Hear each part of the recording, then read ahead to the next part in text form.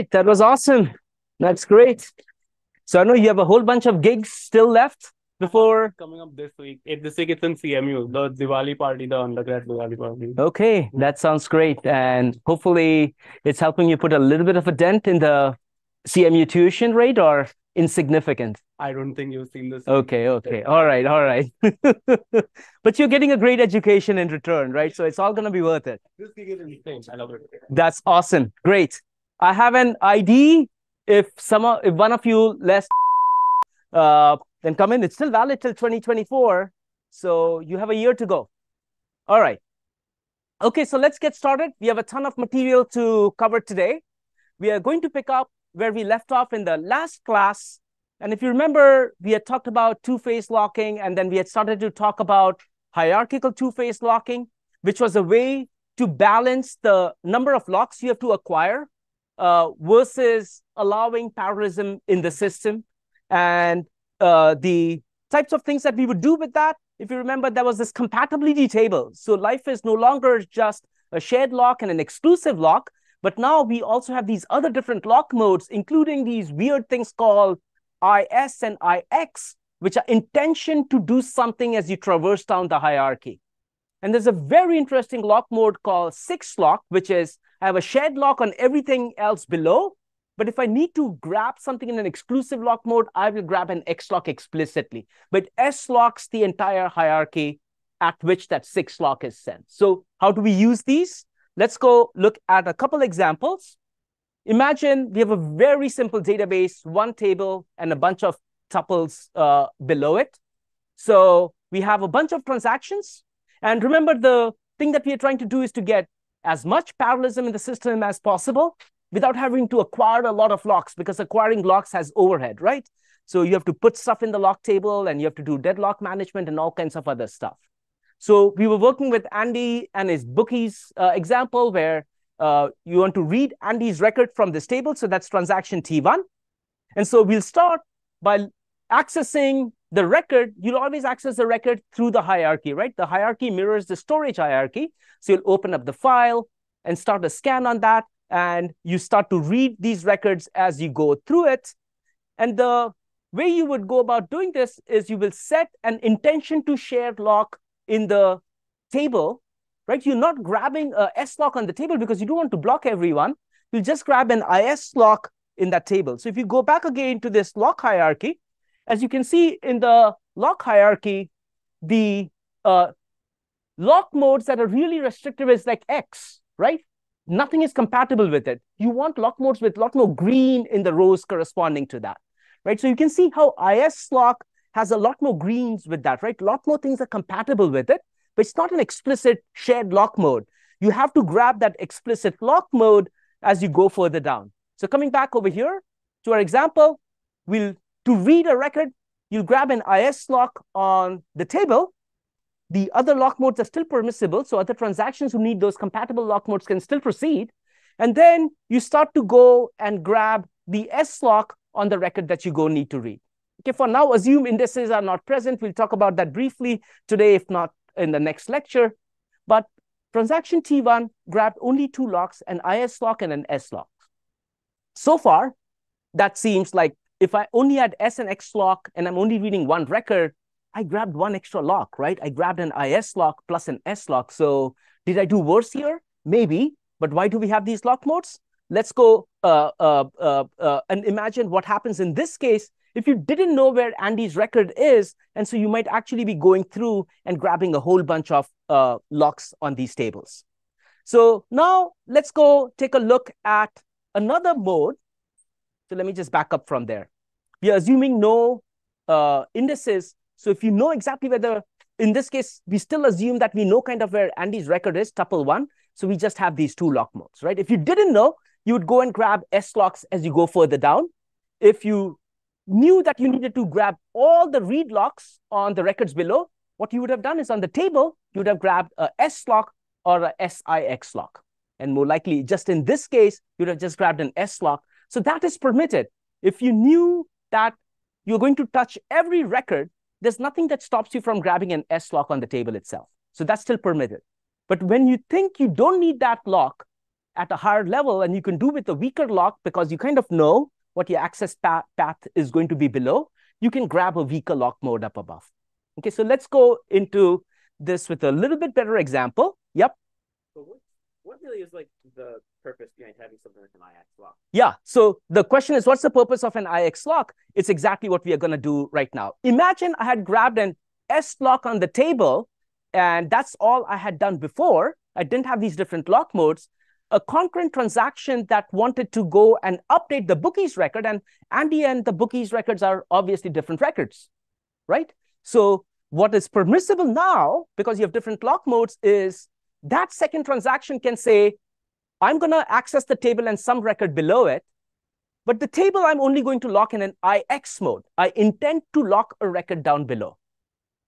And then on the record it wants to write, which is the bookies record, which is this last record. In that case, it'll grab a write lock. So now we allowed a read to some portion of this table to happen while a write was happening to some other portion of the table. Okay, and we had these two different lock modes. So we are allowing more of these things to happen. And these different lock modes also allow us to go, nothing stops us from grabbing an S lock on the table and switching over to a protocol like that. We just have more toys to play with now. Question? Yeah, so in this case, when we grab an IX and an IX lock, what if we're doing a sequential scan? So yeah. Each tuple and then yes.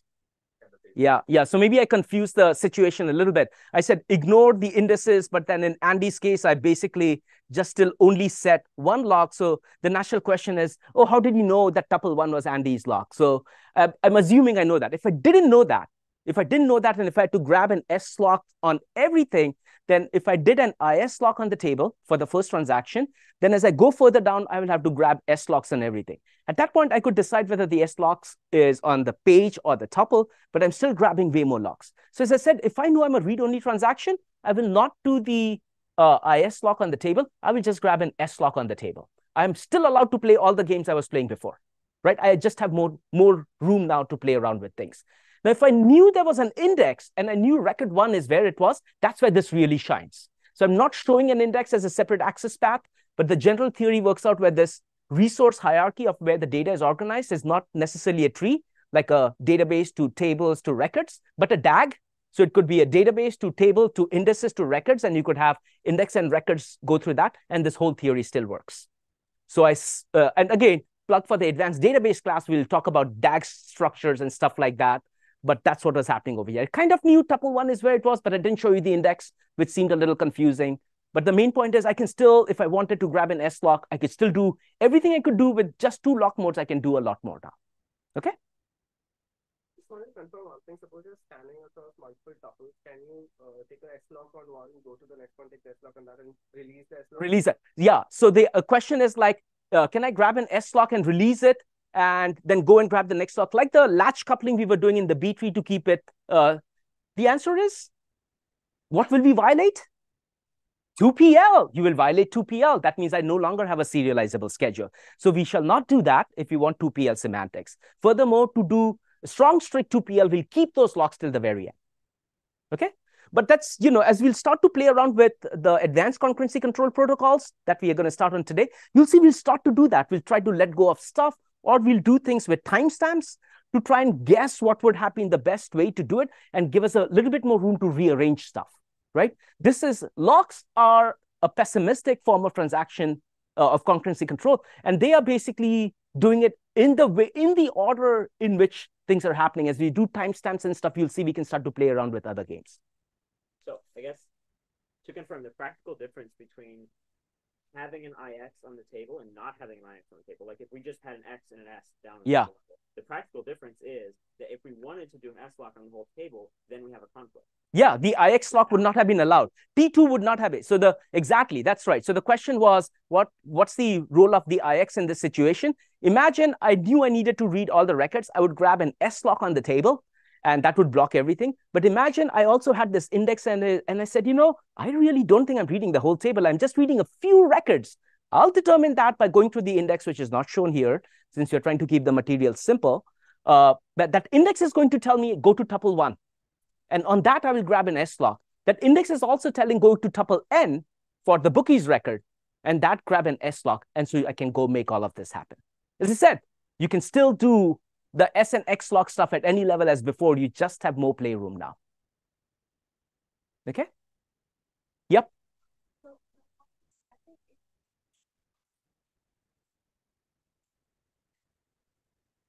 Yeah. Yeah, so the question is, how does this all relate to the lock coupling stuff that we did in the B tree? I would say those are separate things. The intentional lock is to work with any arbitrary storage hierarchy in which you have this containment-like semantics, that I've got some organizational structure like a table. Below that is another structure, pages, and then records. I didn't show pages over here. The lock coupling stuff that you used in the B tree stuff was very specifically in the B tree, and there you were letting go of these latches that you were creating and then going forward.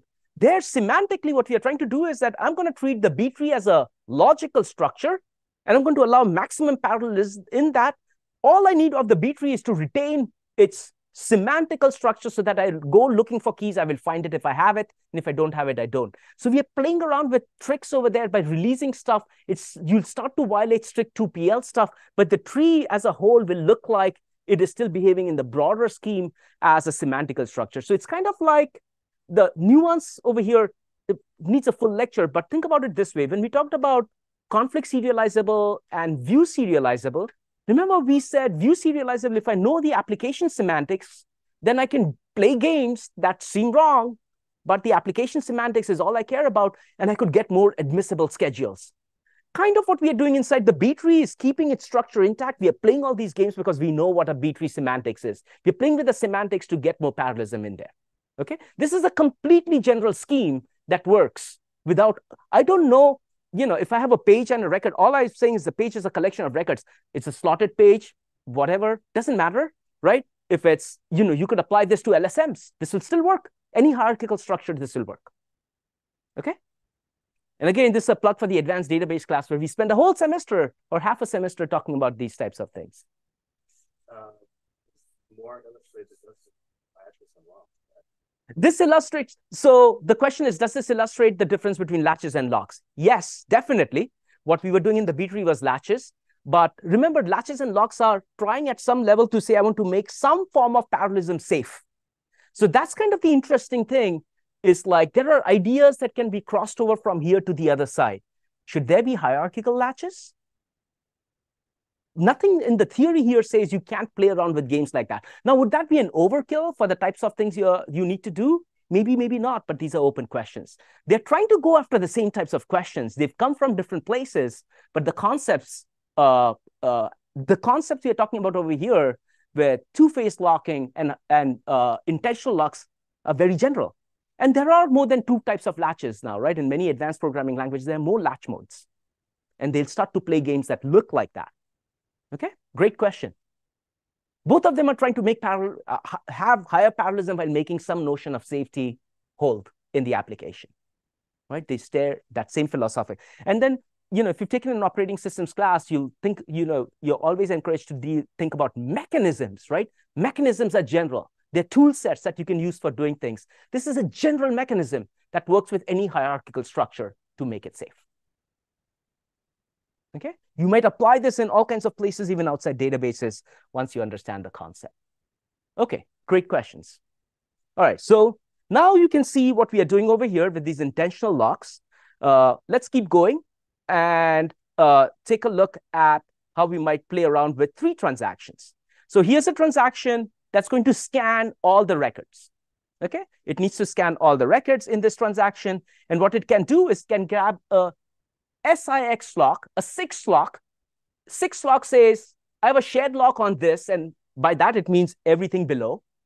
Notice in all the hierarchical structure, we require that all access to records at the bottom of the tree, in this case, records, have to go from top to bottom. So you have to follow that protocol, top down. If you read, again, in the advanced database class, it talks about it more formally. You always have to go top down and release stuff bottom up. Ignore all of that if you don't, because it'll be like an hour conversation. But there's a protocol you have to follow to do this. Just top down is what we need for now. So you'll follow top down. This means no one can go grab a S lock on a record because they have to come through me. They have to come through the hierarchy. So I'm putting a lock there saying I have a shared lock plus something else. I may actually get an X lock on some records below.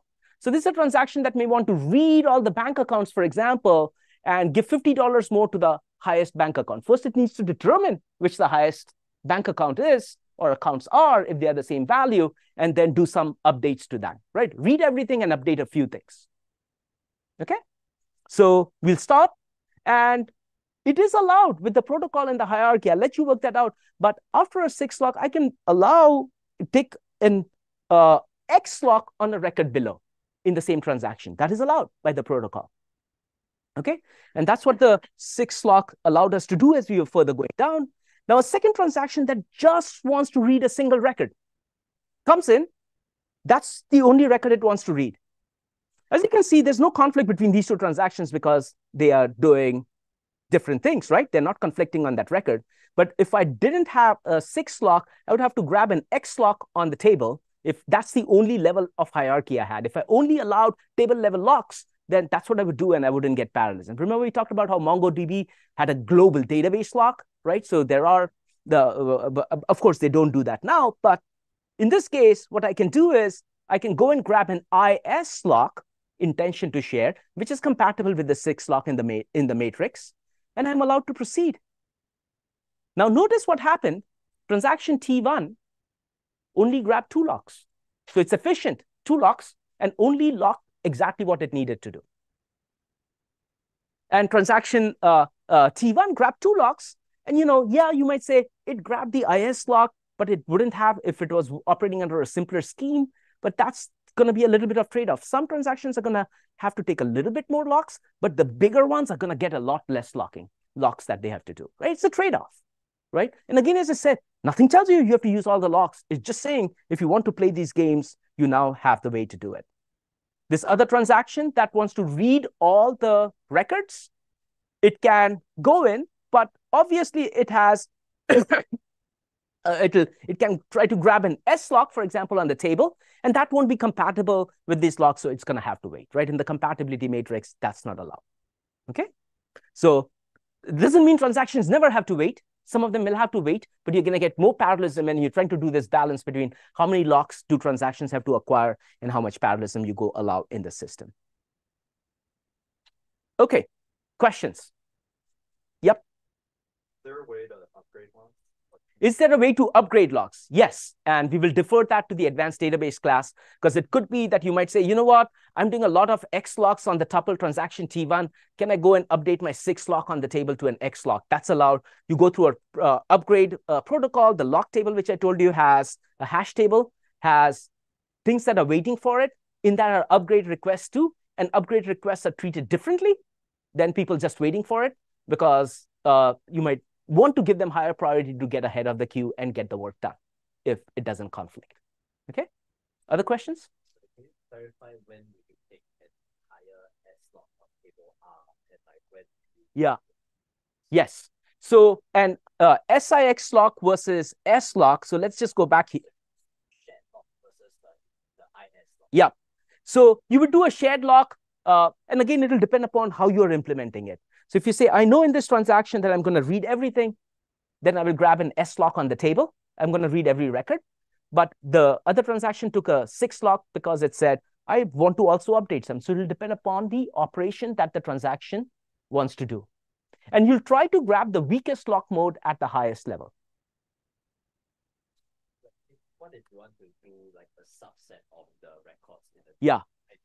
Yeah. You don't know whether it will clash with another transaction, which is writing something. Yeah.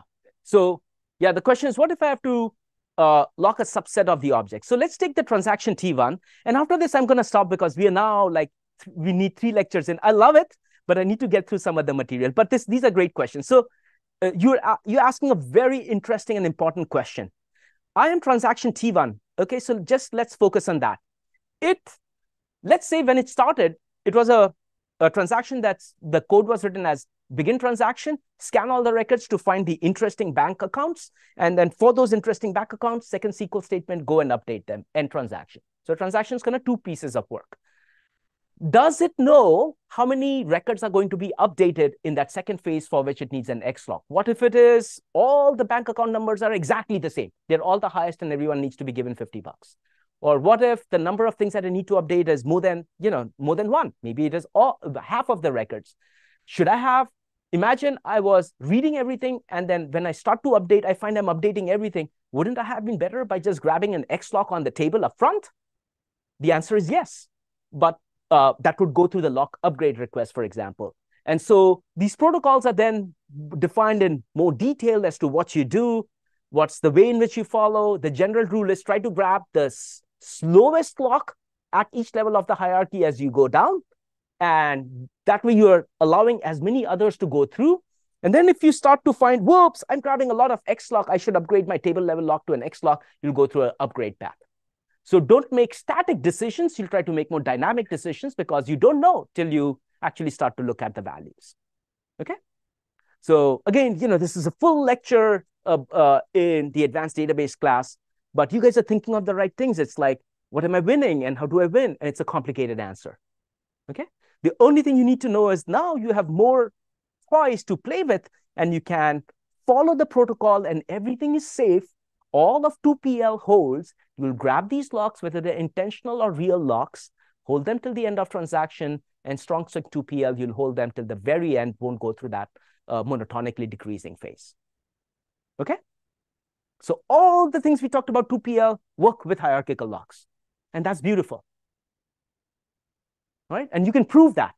And there's a paper that proves that formally and says, don't have to take my word for it, but here's the proof.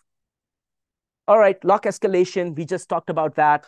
If I have to switch over and upgrade a lock to something else, then that's called lock escalation. And there are protocols that you go follow through that too. All right. Notice with all of these things, just reiterating from the last class, you're not acquiring these locks manually, like you as a SQL application programmer is not acquiring the locks manually, typically. Those SQL statements do have options to allow you to lock entire tables. Not recommended. You'd only do that if you're a power user that really knows what you are doing. But in general, these will get acquired at the right point in the system. You as a database system programmer, if you're the person developing the database system, you will have to worry about that and find the right abstraction, whether it's on the call to the buffer pool or the call to the open of the page, open of the file or open of the page or open of the index. You'll have to go start making these lock calls in there. But the application programmer generally doesn't. However, SQL has, many database systems have options to allow this explicit locking of tables. It's not part of standard SQL. And for example, in Oracle, Postgres, and DB2, they sort of have a similar syntax or the same syntax. They can say lock table, name of the table in, and give an explicit mode. They'll only allow you to give you shared and exclusive locks as request. And you're saying, look, I know you're going to do all this hierarchical locking and stuff like that, but I know what I'm doing. I want a shared lock. Don't try to do this other stuff. And they may not be doing hierarchical locking. They may be doing some other locking protocol or timestamp-based protocol, like we'll see MVCC, which is what Postgres does. But this allows you to say, I know what I'm doing. Go ahead and grab that. But now, along with great power, comes great responsibility that the application code better know what they're doing. And so generally not recommended. You start splintering your SQL code with all of that stuff. We'll talk about isolation levels, which you can set at the database level to say, I want read committed or read uncommitted, but that's the lecture that we're going to start on next. Okay, so you can also, SQL also has modes for when you're doing a select query, and then you want to set an exclusive lock on the matching records. You can do that kind of like the transactions that I was saying. I'm going to read all of this stuff, and then some part of it, I'm going to do updates. So there are all kinds of ways in which you can start to give SQL hints in terms of what to do so that you get locks at the appropriate time. You don't have to. The system will do the right thing. But if you want to, it's kind of like query optimization. The system does things by itself, but every database system also has hints where you can say, oh, R is joined with S, do join that first, and then use a hash join for it. Don't try something else for it. So SQL also has optional hints. They, again, those hints are not part of SQL, but you can give hints to tell, I'm going to tell the optimizer what to do, or at least tell you where to look. Similarly, there are things where you can explicitly start taking over some of these transaction mechanisms. So wrapping up the 2PL part is this two-phase locking is used in almost every database system because this whole idea of how to get this concurrency control is super important, and that theory is what all the products are built off. We talked about locks and the protocols, 2PL and strong sig 2PL. When you do locking, that doesn't mean you're completely out of trouble. You can still get into deadlock, so you need deadlock prevention mechanisms, and you can detect the deadlock and handle it, or you can do deadlock prevention. And of course, we talked about hierarchical locking and all the other fun stuff that comes with it. All right, let's wrap this part up and now go. We are running behind in the semester, and as you have probably guessed. The good thing is if you keep asking questions and make us run behind, then there's less stuff we can ask you questions in the final exam. But that also means the last chapters we hope to get through, we won't get through. So it's like a trade-off. But keep asking questions. It's good. All right. So now we are going to talk about a different way to do concurrency control, right? We said locking, and we looked at all the protocols.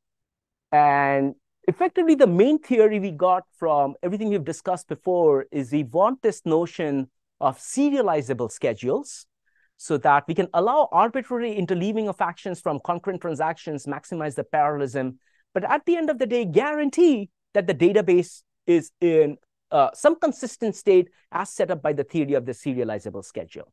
Okay, and we largely focused on this conflict serializable stuff, and we said there's this notion of view serializable that allows a little bit more, and we'll touch a little bit on that view serialization today with a different protocol.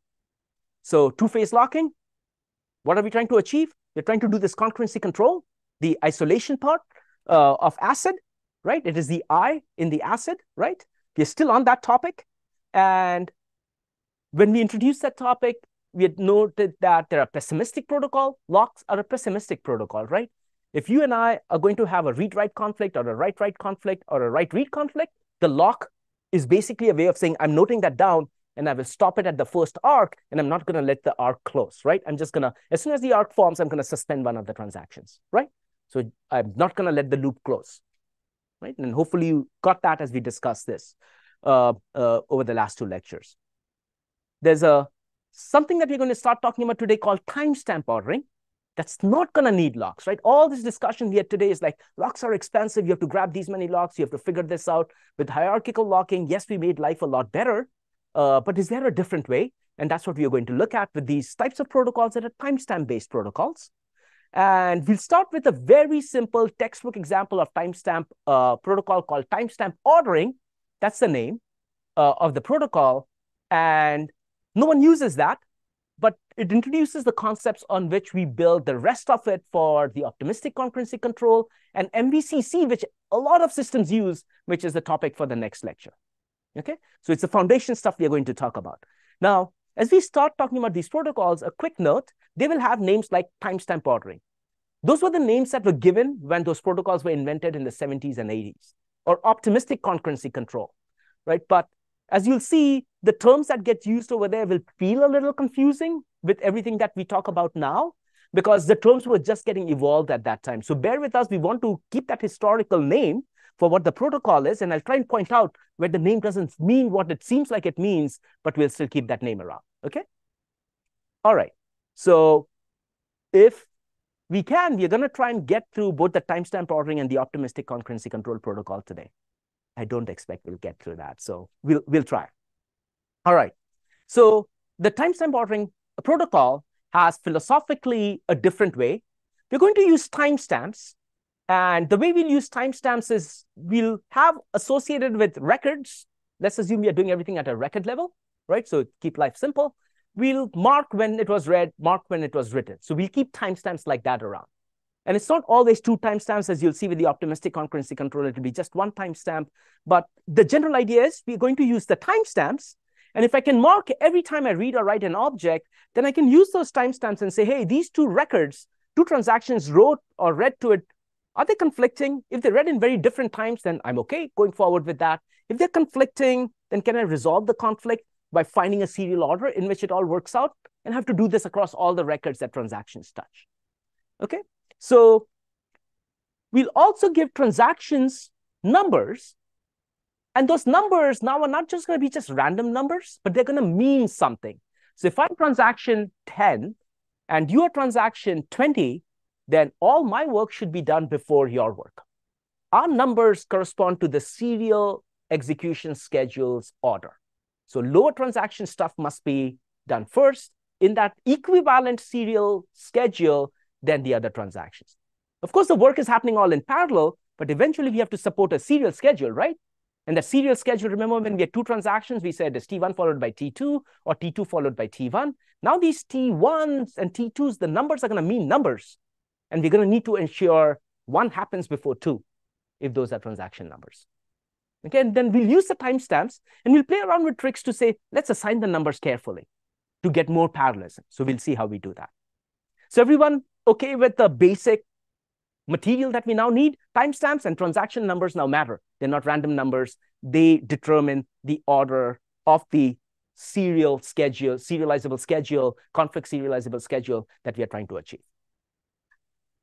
All right. Now, where do these timestamps come from? What do they look like?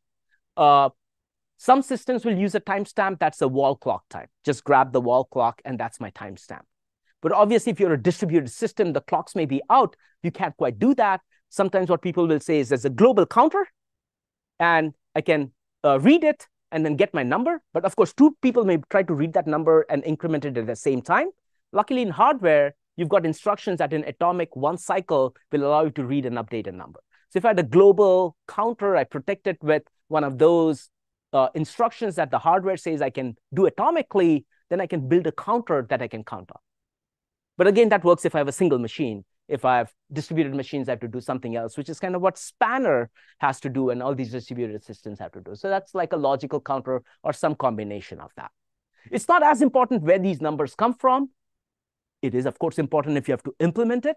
For the material today, we'll just assume there's some way that we are getting these numbers from, because even that counter stuff has to be protected because multiple people may be trying to write to that counter at the same time, right? So it's the non-trivial thing. You can't ignore that if you're trying to implement something. Okay, so we have a number, we have these timestamps. Let's start with the basic time order protocol, which has the following components. Transactions are going to read and write objects, but there's no locks now, right? This is a competing scheme.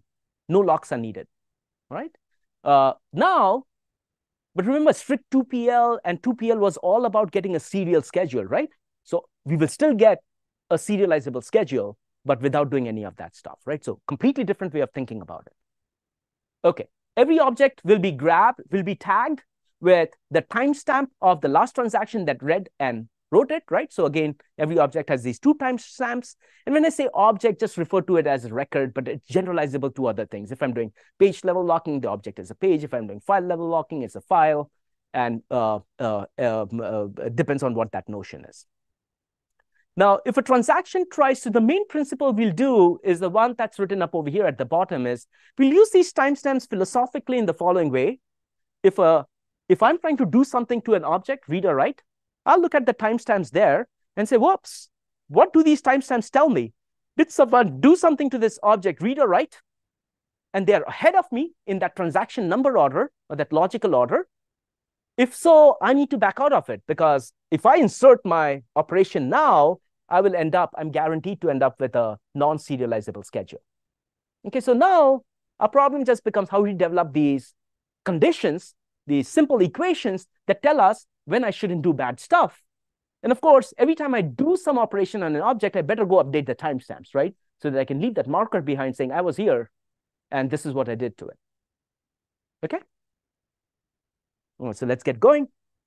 So the basic TO protocol, again, as I said, it's not practical, but it just provides us a foundation, is every time a transaction wants to read an object, it does the following, right? It is going to look at you're going to start to get a little bit more familiar with these equations. So let's just slow down on these slides. We'll say TS of TI, that is the timestamp of that transaction TI. Think of it as transaction number if that's all we have, right? And then the write that is happening to that object X. So I'm trying to do something to object X. In this case, transaction TI wants to read object X, right? That's the action noted at the top. And if I see that the timestamp, the write timestamp of that object is bigger than my timestamp, then something happened to the object. That's a future value that I should not be seeing, right? Because these timestamps, these numbers now mean something. These timestamps mean something, right? So I cannot basically, the most intuitive way to think about it is to say, I cannot read stuff from the future. Okay, I cannot see stuff in the future, because otherwise, if I start doing that, then I'm going to get some sort of an anomaly, like I'll get a WR anomaly very easily if I start doing that, or an RW anomaly. In this case, it would be RW. So, okay. So if I hit that condition where I'm seeing something in the future, I'll abort. Otherwise, I will read, but now I need to let the world know that I read it. So I will update the read timestamp to be a little tricky here, to be the maximum of my timestamp and whatever was already there. Since reads are compatible with each other, and you'll see that in an example in a little bit, if reads are compatible with each other, this max is saying if another future reader got ahead of me, I don't care. I should simply not write. I should not have seen some future transactions write. Okay? So that max stuff you'll see in a second. And now one more thing that we will do here is we will go and say that we are going to also make a local copy of that object that we just read, so that we can start to make sure that if I need to repeat that read, I'm okay with doing that. And you'll see that in a second, right? Because X's value will keep getting changed. If I want to make sure repeatable reads, remember we had that repeatable read anomaly, right? If I want to prevent repeatable reads, then I need to make a copy for myself. Yep. Yes. And we'll talk about that in a bit. Yes, this can cause starvation, like deadlocks could cause locks could cause deadlocks. This will cause starvation, and there are ways of getting around that. Just hold on to that question for about 5 minutes. Good question. Yep, starvation will happen, and then we'll just make sure the timestamps are assigned in a way that we don't infinitely starve someone. That's a quick answer. Okay, now we figured out what to do with reads. Now let's figure out what to do with writes. So for writes, the conditions are a little complicated. TSTI is the transaction that's trying to write, right? So that's the timestamp of the transaction. And then we check if the read or the write timestamp of the object we are trying to read is in the future. Okay, again, similar to that, but for the writes, we have to check both the read and the write timestamp. For the reads, we just had to check the write timestamp. If you want to keep a mental model, the previous slide was about the RW anomaly. This is about the WR and WW. And if you understand dependency graph and cycles are bad, you can take any complicated protocol, put your head to it, and it'll start to look simpler. Okay? So now, this basically says I cannot write if a future transaction has read or written to an object, and I will abort if I detect that condition. Otherwise, I will write, and oh, I better tell the world about that, so I need to go and update the write timestamp. Okay? All right, let's take a, yep. When do you assign those RTS and WTS to it? Yeah, when do we assign the RTS and the WTS? So let's actually go into that right now with this example, and that will make it clear. Okay, so here's an example. I've got a schedule in which transactions are happening. I've got begins and reads and writes. I've got a database. And now, associated with each object, I'm going to have a read and a write timestamp. So every object is going to need those two values that are associated with it. And let's start with the begin transaction. And let's assume right now that that's when we assign the timestamp. So transaction T1 actually is 1. That's its number. Now, this number has a meaning, which means all of T1 must happen before T2 in the schedule we are going to allow. Okay? Now, read happens. So now this is the first part. Remember 2 slides ago, we'll read and say, hey, what's the write timestamp of this object B? Oh, 0. Fine. It's in the past. I can go read that, and that's totally fine. And oh, I need to record that I read it. So I'll take the max of 0 and 1, which is 1, and I put 1 there. Okay, there was that max call, if you remember, in the read portion of this protocol. All right, now I go to the second transaction, context switches over. Let's say the second transaction gets to run. it assigns its get transaction ID 2. So now all of its action must happen in the final state of the database after transaction 1. And then read it, reads B, and says, oh, I'm 2. Write timestamp is 0. That's fine. I'll just make sure that everyone knows that I've read it. So I update the read timestamp to 2, and I move on. Now I get to write. I have to write to this object B, and the write timestamp just before that happens, so if I go back, was 0. I'm fine. The read timestamp is 2, not in the future, right? So I look both at the read and write timestamp. They're not in the future. I can do that write and make sure the write timestamp is now my timestamp, right? So that answers your question, okay? Then context switches over to T1. It says I have to read of A, and that's okay because A was not read. So I'll just let everyone know that A is read. So I made the A, which is an object we hadn't touched so far, set it to be 1. Same thing happens there, very similar to what happened to B.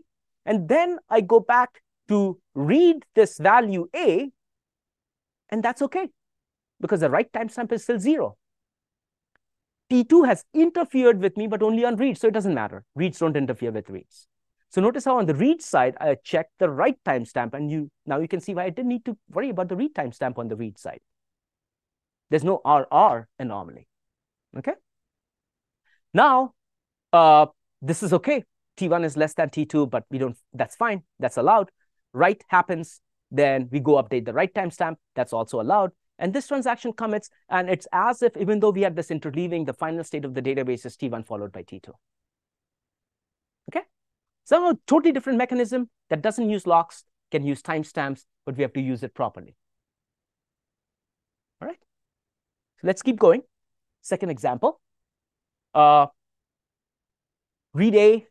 Now you guys know how that works. You're going to go update that. Write of A happens. We go do that. So after the read write, the transaction has A values, read timestamp 1, write timestamp 2, right? Pretty similar to what we did so far. Now T2 commits, all right? T1 has to go write to a value A. What should happen here? Can it write to the value A? Because the write timestamp is 2, right? So following that protocol that we just said, it cannot. So well, it violates that piece because it's an object in the future. I'm only 1. My serial order in the config serializable is 1 followed by 2. How can I see 2 stuff? That's wrong. So I cannot overwrite that. So transaction 2 has to go and basically abort, and then it has to restart. At that point, it restarts. It'll grab a new timestamp and go about doing its own business. Okay. And when it gets a new timestamp, its timestamp will be more recent. But as we'll talk about, there are other ways of doing that. Yep, question. Say that instead of reading, you were writing A, transaction 1, and then you abort because... Yeah. So you're asking, oh, so the question is related to the cascading aborts kind of situation, right? What if T2, if there was some other interval between the write and the read, and there was a cascading abort situation? So can cascading aborts happen? Yes, in the similar kind of way. This is doing the same type of stuff of doing that. To avoid cascading aborts, you would basically say any aborting transaction, you'll do the same thing as we talked about. You'll have to do you'll have to have the commit graph. It's called the commit graph, saying who's committed, when can I commit, and then keep track of that to keep around. And again, it's like I will defer that topic because we could go down a rabbit hole to go figure that part out. But this is very similar in philosophy to what happens with all the abort stuff. Go for it. So if you aren't writing that much, this is kind of really bad, right? Because Yeah. Yes, correct. So this is a bad protocol from that perspective. Now, a record, just even the reader, a pure reader is going to have to update timestamps. So it's making updates to someplace in the database, and that is expensive. So no one implements this as, there's just an example to get us going, but we'll talk about more efficient ways to do this. Absolutely. Does this happen at runtime, or is this like in the planning optimizing stage? What part happens at runtime? Can you be more specific? Yeah. The timestamp stuff? Yes, like checking what conflicts, checking... At runtime. So the question is, does a timestamp check happen at runtime or someplace else? Runtime. When I'm accessing the record, I'll check. Yep. What rationale behind it is that as you execute, you don't know it's launched. That's correct. interleaving order might be different for the same query, but for different. Yep, you totally got that. So it all has to happen at runtime, because otherwise the only thing you can do at static time is to grab an X lock on the database, because you don't know what you're going to touch, right? And that, as we've talked about, if you're building a database and are rushing for time, you want to get it correct, that's what you'll do, but it'll be a very slow database system. Questions?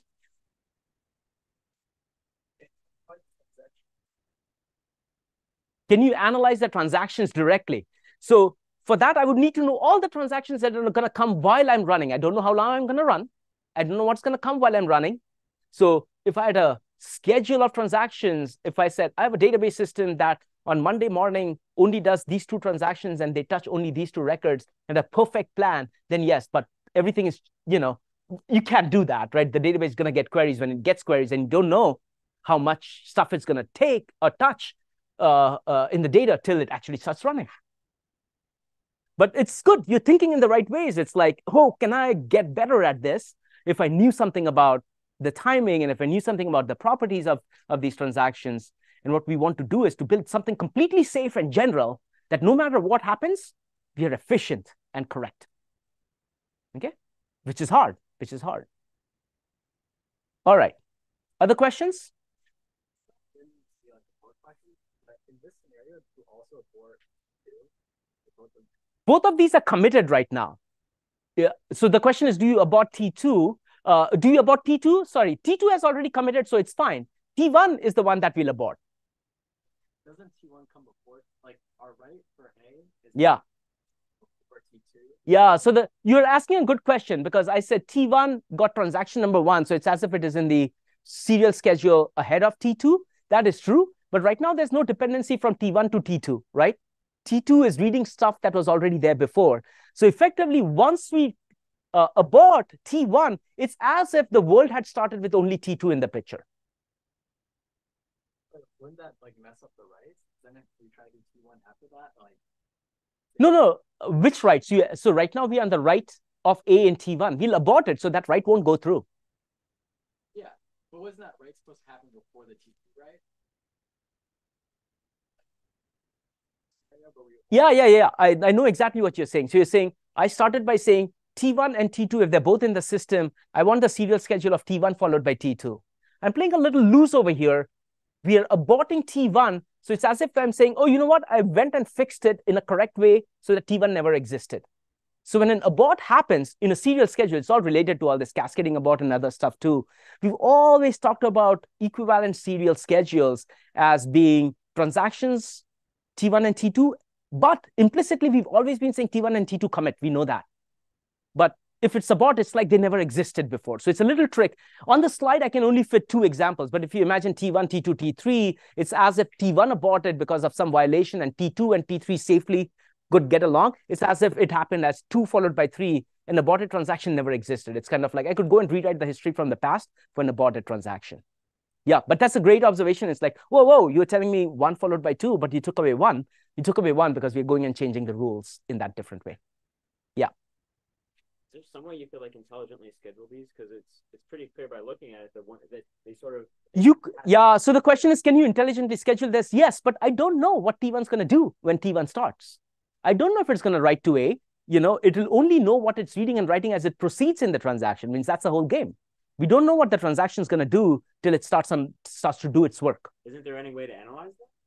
Not necessarily, because if I said I've got a transaction in which I'm going to read all the bank records and only the ones that are the highest, I'm going to give a $50 bonus.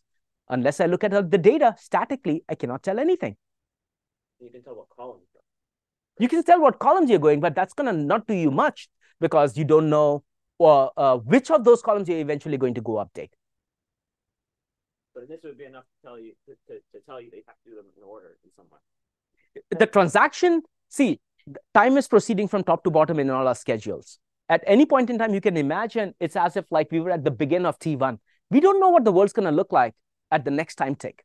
So a read may come, a write may come. We are saying, no matter what you throw at me, I want to make all of that safe and happen for you. So if your question could be, if I knew exactly what, it's exactly the question that was asked before. If I knew exactly what the transaction was going to do, every transaction in my system only reads A and writes A. The other transactions read A, write A, and read B, and write B. If that's all I was doing, I can do all kinds of crazy schedule, but that's a database system that can't do much. So we don't know what read and writes are going to come till the transaction proceeds. So, okay, yep. Sorry? Ask again, sorry. Yeah. When you abort T1, yeah, exactly. So if T1 is aborted, then it will get rerun by some mechanism. That mechanism could be you as the SQL programmer could have said, if I get an abort from this, right? You write the SQL code, you check for error condition. So if I get abort, retry it again, and you might say retry it 5 times or some number of times. So the application code will typically have some handling of that. Okay, all right. I need to keep moving. I'm on slide 10 of 85. All right. Great.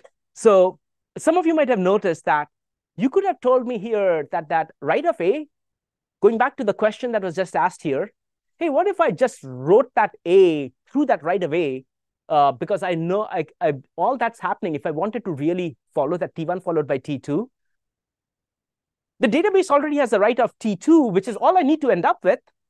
I could just have thrown this right away and let T1 actually commit. And turns out that in very specific conditions like this, where you have a right over someone else's right, but you are the previous transaction, you could actually, under some conditions, throw that right away and allow this to proceed.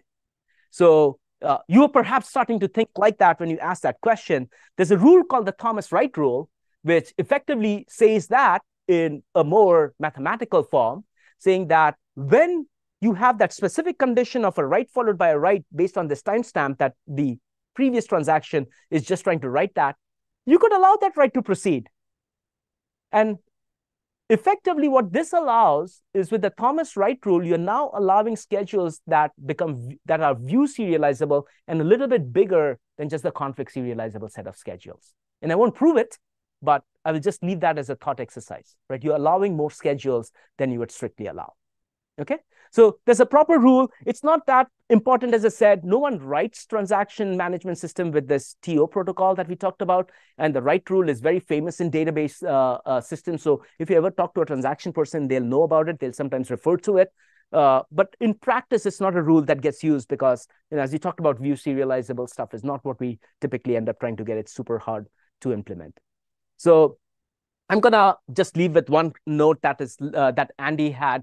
Andy likes to go dig up all these things. It's like, so, okay, who's this Thomas guy? And so when he dug this up, what he found was that this is a guy who was at BBN, which was a networking company that did one of the earliest internet, but they were also like a think tank, and they did a whole bunch of actually super interesting database stuff in the late 70s and early 80s. And Andy suspects that this is the same guy who also wrote the first computer worm. There's a Wikipedia article that talks about the first computer worm was written by someone called Bob Thomas, also at BBN. So it's probably the same person. And if you guys know, in the security literature, there's always a Bob and Alice, right? They always have Bob and Alice trying to do something that someone else is trying to interfere with. So very likely it is the same guy. Thought I'd just leave that in the slides over here. You might find that interesting. All right. Also gives you a little bit of relief from thinking about transactions, which can start to weigh you down. But let's get moving. Here's another example with basic time order protocol. And here what we are going to do is basically just start going through this. Read happens, write happens, same thing as before. Then this commit happens, and now, whoops, lost my slide. The write for A that happens interferes because the write for 2 has a much higher value, right? So we do not update that write timestamp. Now, we could skip doing this actual write, as we talked about with the Thomas Wright rule, if we were supporting that. But there's a read following that, right? So what you have to do is you do the write, but you keep it to the local copy so that that read is within your transaction itself, you should be reading what you just wrote and not seconds value, right? So you're going to start making a copy of stuff that you write to if you wanted to support that advanced mode, so that the reads in your transaction, which are now allowed, they shouldn't see the second write, they should see your write. And so you're making local copies of things, okay? And we'll use this mechanism of local copies for the next protocol that we're going to talk about. All right, so we've already covered this. So I'm going to skim over it because your questions covered that. There's no deadlocks because we don't have that. There's a possibility of starvation, the question that was just asked over here a little while back. If I've got a long-running transaction, I start on this end of the file. I may have 1 billion records to go through, and I'm doing this at the record level. By the time I get there, someone's probably gotten ahead of me, and I have to go restart and start to do other kinds of things with it. Now, if that happens, there are all kinds of things you could do with it, including things at some point you might say, I just have to pause all these other guys so that I can go through that. But there are other protocols to go follow that. All of that is kind of not super important right now. As I said, no one ever builds this basic protocol. We're just going to use that to understand the other mechanisms. But notice, even in this next mechanism we'll talk about, there's going to be this overhead, which is there's this overhead of copying data into the transactions workspace. So as you saw, if you wanted to allow that read in T1 to happen, if you're operating under Thomas's right rule, I needed to make a copy of that. We'll do a lot more of that in the OCC protocol. We're going to do that even more aggressively, and that comes at a cost. Locks have a cost, copies have a cost, right? So you're making different choices here. And long-running transactions can get starved, and we'll move on with that. The key observation, however, and this is important, why didn't we stop at locking? Why are we so interested in these protocols and their properties? It's because if I have transactions that are mostly short-lived, which is what happens a lot in OLTP systems, right?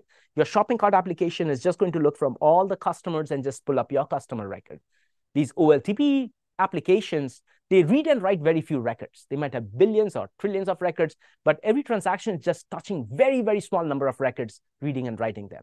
And so if everything is short-lived, then forcing transactions even to come down with a hierarchical locking through the entire hierarchy and grabbing all those locks, it seems like a little expensive. And these protocols that we are going to starting to look at now, with the timestamp and MVCC, which we'll talk about in the next class, they'll perform a lot better in those cases. Okay. Now, if you have a lot of conflicts, even if I have an OLTP transaction, but let's say there's a pink Barbie doll at Christmas time, and then everyone wants to buy that pink Barbie doll, and there's a lock you need to grab on that object for the inventory count, then nothing's going to save you, right? Everything's going to just conflict. So it's not just short-lived, but it's also like, I'm relatively not interfering with someone else. You can allow more of that parallelism to happen with these schemes, and there are these different trade-offs you're making. So the protocol we are going to now look at is the optimistic concurrency control protocol. And that was actually invented over here. The locking stuff happened in the 70s, late 70s, and H.T. Kung was here at Carnegie Mellon and came up with this beautiful protocol. It's a short paper. You'll read it in the advanced graduate level class, but even if you don't take that class, just read this paper. It's so beautifully written. Like in some of these short papers, they have everything that you need to know about this protocol is in that paper, but it's not like 20 pages. And every word in there matters. So if you skip a word, you'll be like, whoops, I missed an important detail. And obviously, we won't go into the gory details of all of this paper, but we'll get through the essence of the main parts that's in this paper. So what we will do is objects are going to read stuff, and they'll create their workspace. Like we were starting to create that object A for transaction 1. We'll create a workspace where we will keep all the objects, and now we'll keep in that workspace everything we read or write in the transaction, not just things that we write. Okay? And you'll see examples in a second. And modifications that we'll make to the transaction is all going to happen to a local workspace. So it's kind of like GitHub. You check out the code and maybe just check out just what you need. You make all the changes there. And then at some point, you're going to say, I'm going to commit that back, like GitHub commit, right? So it's going to work like that. While you've checked out, there's no interference. If both you and your other members of your team are working on completely separate pieces of code, and the commit is all going to merge in and do just fine, right? So the ideas are like that. You're going to do everything in your workspace. And then eventually you will have to write. You'll have to do that final write to the master. And when you write into what is called the global database, before that, you'll go and make checks and make sure that everything is safe and correct. Okay? All right, so let's get going on that. And today, this camera is just refusing to stay focused. All right. So there are 3 phases. Now, this is where the terminology is going to start to look a little weird. The first phase you're going to call a read phase. It's a read phase because from the global database perspective, all that each transaction is doing in the read phase is just reading stuff. But in that read phase is when all the work of that transaction is going to happen. It's actually going to make the changes and all of that stuff. The read, write, all of that stuff is happening, but happening on local copies of the database. Just like you checked out your GitHub code, to the GitHub repo, it just looked like you read it, right? And then it's only later on that the write comes in. Similar. Now it'll go through a validation phase. In the validation phase, we're going to check, is it safe for me to do the final thing, which is actually make that write and make all my changes from my workspace permanent. And all the changes is just going to mean the writes. Okay? So let's go into that with an example first. So now we have a database. We'll have the notion of checking stuff out, right, into our own workspace. And we'll do that, unlike GitHub, where you have to check out the whole repo. Here, we'll just start creating into our workspace objects as we need it. As we talked about, the transaction as it is running doesn't know upfront everything it's going to read and write. All that is just going to evolve, right? As the database system is concerned, it's just going to get read and write requests. It just has to make sure all those requests can be done as efficiently as possible, allow as many concurrent requests, and make it all safe. Correctness is important, right? So same thing. We don't know what's getting checked out. So that's where the GitHub analogy is now going to start breaking up, okay? So we have a transaction T1, starts and reads object A. Notice now in the global database, this is the main database, right? There's only one timestamp with the objects, which is a write timestamp. Don't need the read timestamp. So we just talked about how previously in the TO protocol, every transaction was updating reads and write timestamps, and that's kind of very expensive because even a reader has to do that. Here now, we have only one timestamp, and we worry about it only on writes. So still we have to have one more field in the object, but a lot better than life was just a few slides ago. So the transaction is now in the protocol going to have read, and there's going to be this new thing called validate, and there's a write. And as I said, these are the protocol terms. The write is different than the W of A, which is the write to the object. The red stuff is the steps in the transaction. So don't confuse that write with the write of A.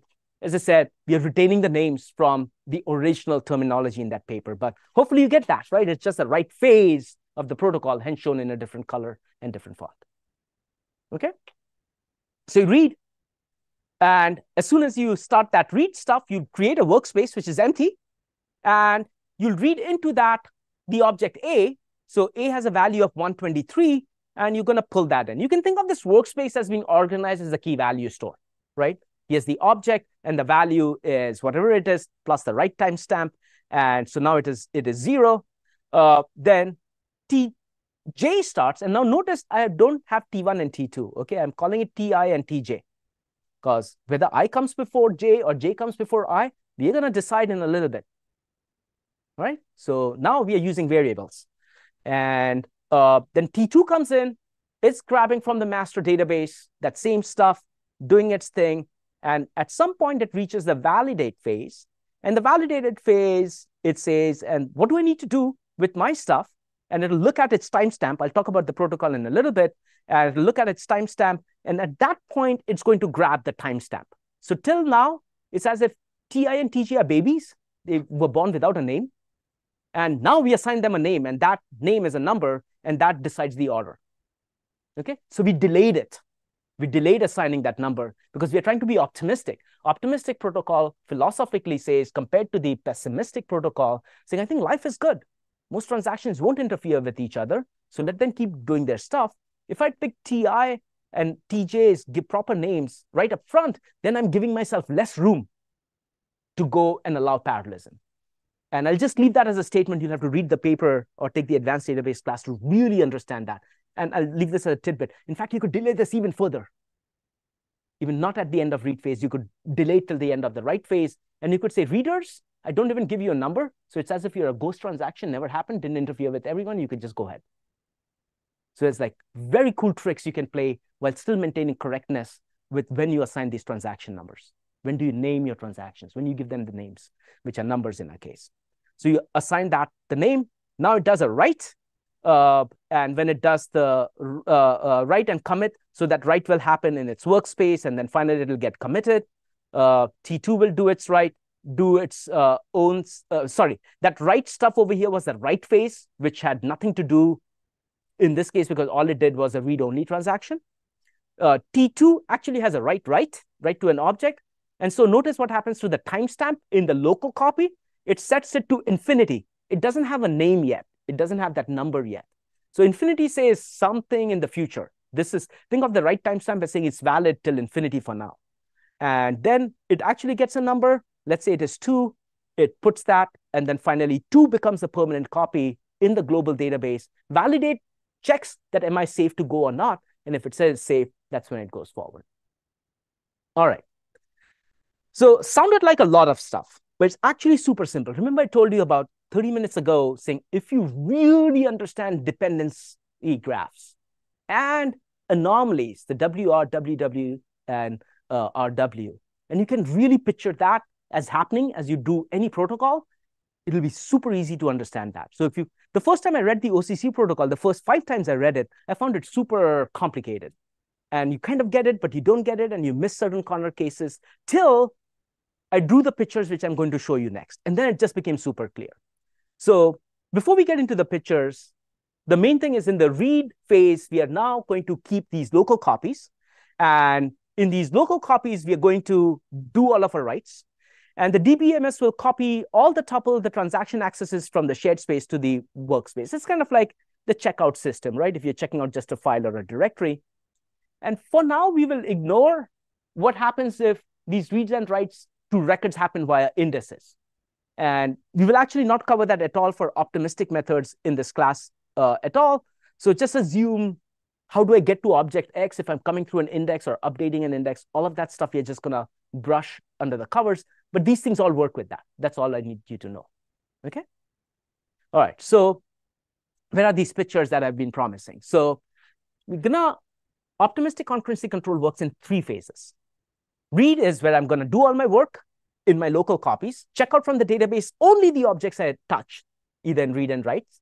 And then I will enter the validation phase. And for the purpose of this course, we are saying at the end of the read phase is when I get named, I get my transaction number.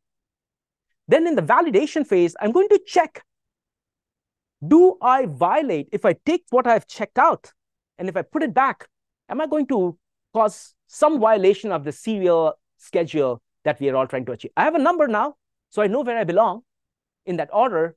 Am I going to cause trouble? And if I think I'm going to cause trouble, I'll back out of it and abort. Okay? And if not, I'll go to the write phase where I'll make my changes happen in this global database. So time proceeds this way. Transactions life now is broken up into 3 phases. T1 starts, does a read phase, where even the writes are happening in the local workspace, then the validation phase, and then finally does the write phase. Okay, so every transaction will have those 3 phases. The main work of the transaction is all happening in that read phase, right? The other stuff is all the concurrency control stuff. If T2 starts and does its 3 phases after that, no problem, right? There's no conflict. Trouble starts when you have things like this. T3, which started at some point, compare T3 and T2. T3 started before, and these T3s are not numbers. 3 is not a number now, right? It's just a logical name. We haven't given it a real name just yet. So I probably should have called it I, J, and K. So T3 has started here, and then its read phase is done way later. T1 started, did all of that stuff, is in the validation phase, maybe have done other things with it. So it's these kinds of things that we want to make safe. Okay, so how do we make that safe? And again, the transactions are signed at the end of the read phase. The paper is beautiful because it says you have to worry only about 3 things, 3 checks. Okay, for every pair of transactions that you're considering, if any one of these checks passes, those 2 pairs of transactions are done. Apply these 3 conditions, to all the transactions, and you are basically done. So what are these three conditions?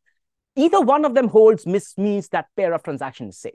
So I've got Ti and Tj, and let's say I is before j. So we are saying I want to assign I as being ahead of j in the serial schedule.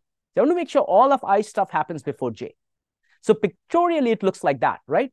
If I say I and j, I happens before j, and if all of Ti happen before Tj, this is trivially safe. Ti completely got done before Tj, and I'm totally fine. And it's defined in the paper as saying the write phase of Ti is completed before Tj starts its read phase. Very precise definition. Okay, that means there's no overlap, and it's all safe, and no conflicts, because you can think about all the changes in I happening before j. Slightly more complicated, which is condition number 2.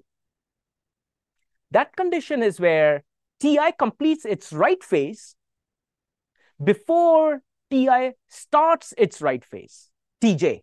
So Tj could have, as you can see in this example, have started to read stuff that Ti is writing, because the write phase of Ti and the read phase of Tj overlaps. Okay? So we'll disallow this by having a very simple check. I look at the write set of Ti and the read set of Tj. If they don't conflict, there's nothing in common, then I will declare these are safe. These two transactions are safe. The last hardest case is there is a bunch of overlap, and the more precise condition is Ti completes its read phase before Tj starts its read phase. You're just saying I before j. Okay, that's all this is saying. Everything else, every other type of overlap is allowed. And there's a check that says, check the write set of I and read set of j don't overlap, which is the same condition from the previous slide. You can verify later. And that the write sets of these two transactions don't conflict. And if so, I can tell you it is safe. Now, this sounds magical. You give me 3 rules, and you're telling me that we got serializable schedule? And this is where it takes a long time to understand that. And this is the master picture. Put it like that. Case 1, case 2, case 3 can be thought of in the following ways. I just took exactly the same condition as before. And remember, case 1 said write phase of I is done before read phase starts. I just did that. There's a black transaction and a blue transaction. And the red line just says that red is the condition that H.T. Kung had in those 3 conditions. Now, why is this working out? And we are saying if any transaction either satisfies case 1, they're fine, or satisfies case 2, it's fine. It's not and. Any one of these checks, if 2 pairs of transactions pass, they're safe with each other. Okay? So why is this true? As I told you, always think of dependency graph. 3 anomalies that cause arcs. Read, write, write, read, write, write. Case number 1, trivially, says none of those happen because everything in I is happening before j. So all those dependencies are taken care of. Because I is less than j, we've given these names and they mean something. This means for every transaction, read followed by write is taken care of by that very nature of I and j, right? The other part is where we run into trouble. Now, case number 2 is slightly more general than case number 1. But the write phase of Tj only starts later. So write dependencies are taken care of, right? Because of the red arrow that establishes the condition, you're saying write happens in this way. That's the part of the condition. And so the only thing you can't check, which you have to do some more work for, is the read set and the write set. And that gives me my WR dependency. And if it's empty, I don't have any arc of the WR type, so life is good. And now you can see how the other part is saying, I couldn't even tell that. I couldn't even tell that. So I had to do both of those checks. And that becomes the basis for doing optimistic concurrency control. Okay? Questions?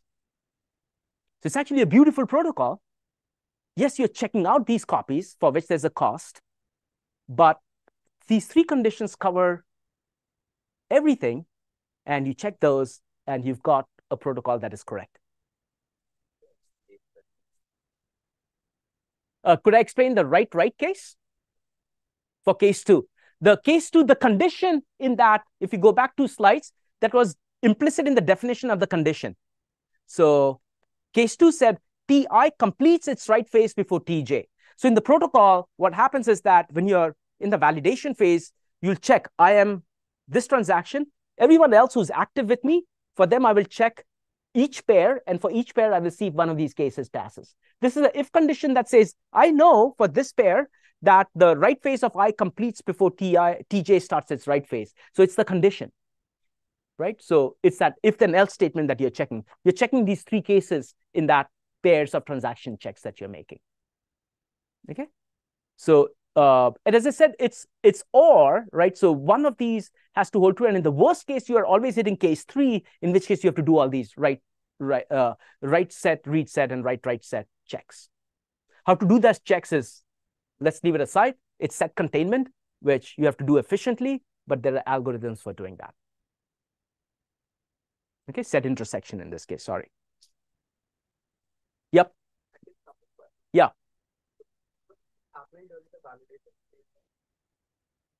All of this is happening during the validation phase. It's in the, think about it as happening for Ti and Tj, but why am I hesitating with giving you an answer? For simplicity, you can assume all of this is happening for Ti. For Ti. It's symmetric in the sense when you are assigning these I's and J's is delayed, but it won't matter when it is happening. You're just saying, if I'm going to make a decision with everything else that is active, I need to make sure this applies.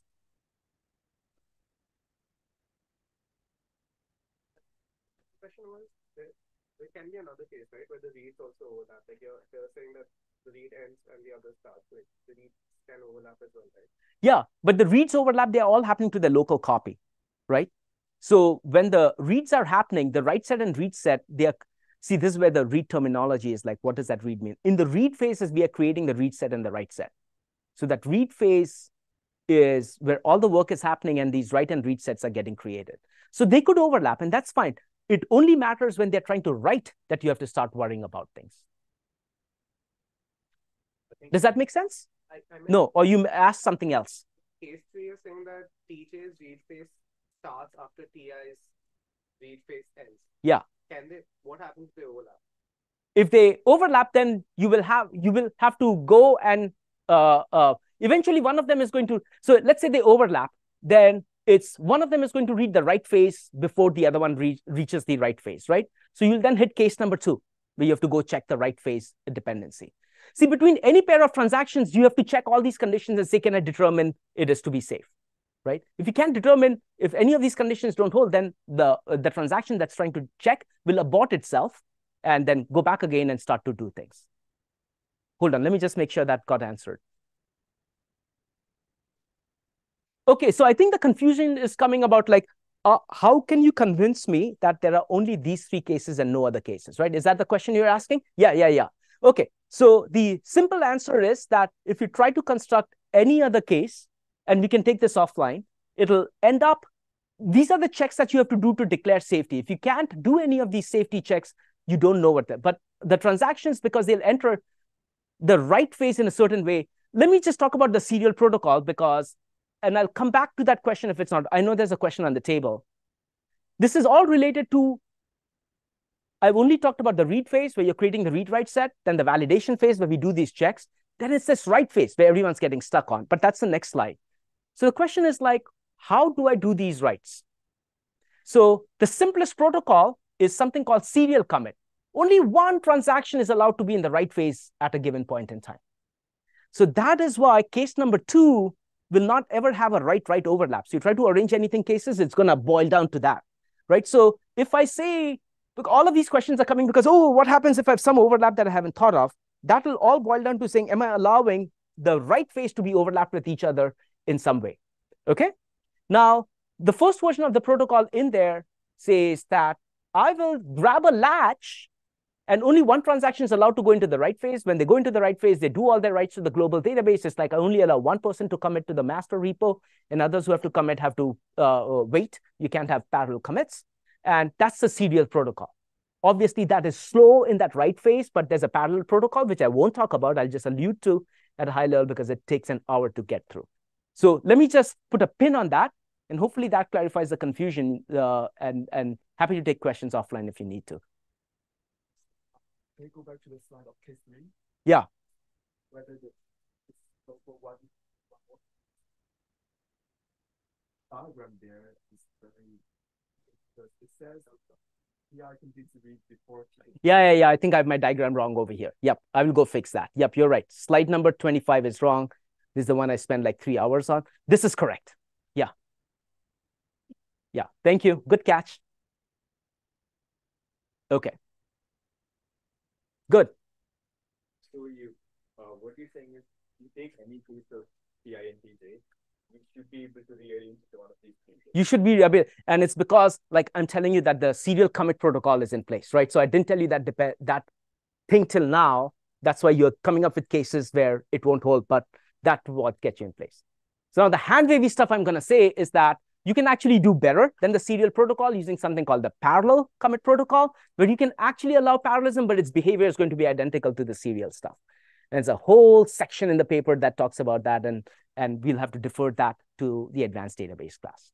Okay, so all right, I'm going to stop here since I know I'm a little bit over time already, and then pick up from slide 29 in the next class. All right, thank you.